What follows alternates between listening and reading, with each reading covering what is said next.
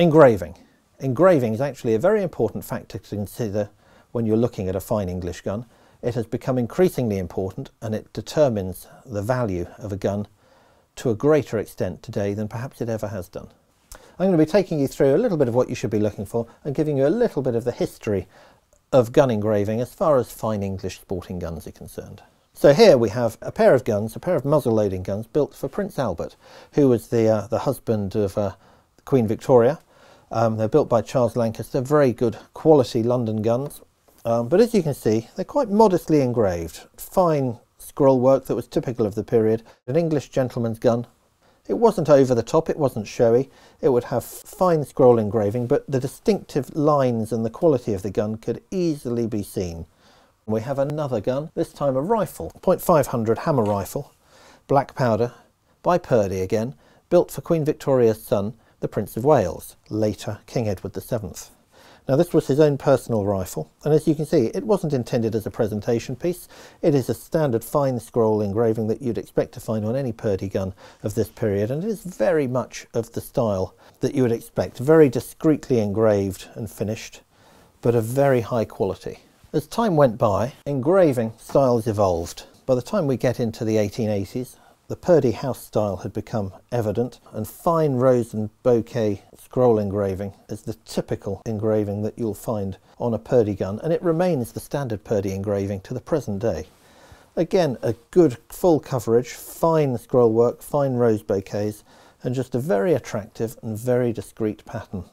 All engraved by hand to the very highest quality of this maker. There are variations on this style of engraving. We have another Purdy here. This one's a little bit older, but from about 1885. This incorporates some fairly naive game scenes within the scroll engraving where the rose bouquets would be. Usually this work was either carried out by the in-house engraver or by another engraver, Harry Kell, who was well known at this period for specialising in this type of work. And this would be a standard fancy engraving option at Purdy at the time, but again, not terribly popular and not a major factor, but in today's market it marks this gun as being quite distinct. It's quite rare to find this engraving. But does a gun really need a lot of engraving? Well, let's have a look. Here we have a very attractive example by London Sporting Park. It's their Watts gun. Again, very little engraving on it at all, just engraved a little bit around the edges of the locks, the maker's name and address signed on the rib. But as you can see, it's still a very attractive gun, and sometimes less is more. But unfortunately, as far as values are concerned, this gun is probably worth in the market today probably 40, maybe 50% less than it would be worth if it had had a full coverage of scroll engraving. Personally, I like this style very much. I enjoy the simplicity and the lovely clean look that it has. It allows the natural beauty of the gunmaker's art to shine through. As time went by, engraving styles evolved. North American orders suddenly became very important as the wealthy Americans came into the market and started ordering guns elaborately finished, elaborately engraved. Ken Hunt was really the first celebrity name engraver. He was a young engraver who'd been working at Purdy. He was apprenticed to Harry Kell, a great engraver of the previous generation. He introduced a new style of sculpturally heavily chiselled, heavily carved work. He excelled at game scenes, gold embellished work, everything that the American market loved. He really became the most famous British engraver during the 60s, 70s and 80s. He ended up working as a freelance engraver for every maker. John Wilkes, a London maker, was one of them, and we have a particularly fine example that we sold earlier on in the year, which was engraved by him, beautifully engraved with some wonderful game scenes. The gun took 5 years to complete. Exceptional work, and Ken really is the father of modern gun engraving.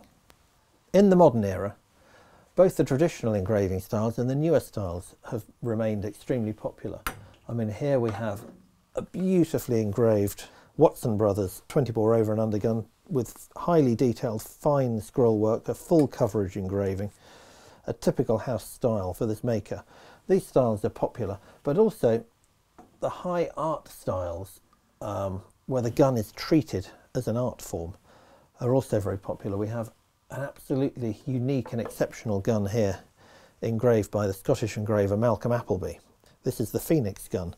It is engraved with all of the textural and sculptural feathery form of the mythical phoenix. We have the eyes and the beak here. And this gun is something that was built really as a work of art. With all of that sculptural detail, it really is, you know, breathtaking work.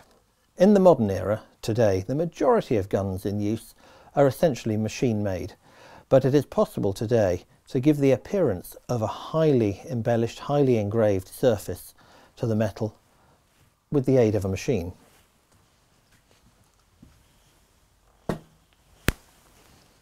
Here we have probably the most popular gun in the field today. It is a Beretta 687 EELL, very familiar to the majority of you. As you can see, it has very elaborately figured timber.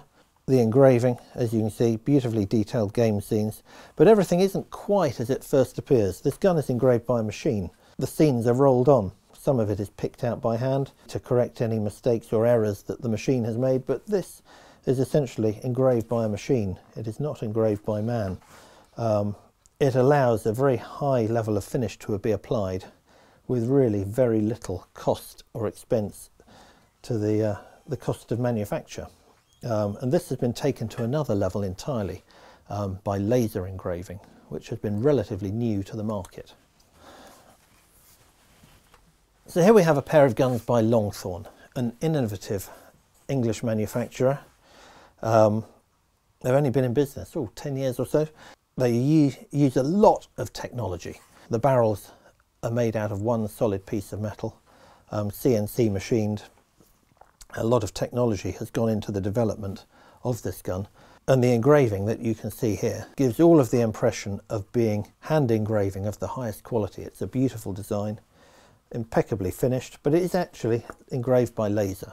It's a computer program has engraved this gun, and this is has been a great move forwards for the manufacturers that can design a pattern and then repeat it ad infinitum, and easily as well embellish it or alter it to a customer's desired specification. This gun particularly here, we have the owner's Labrador has been engraved on the base of the gun. So as a summary, that's a little brief history of gun engraving. Just really scratches the surface, no pun intended. It's all about personal taste. You may well prefer a gun that is plainly finished. You may well want something that is very showy, very elaborately engraved and obviously expensive. At the end of the day, the choice is yours.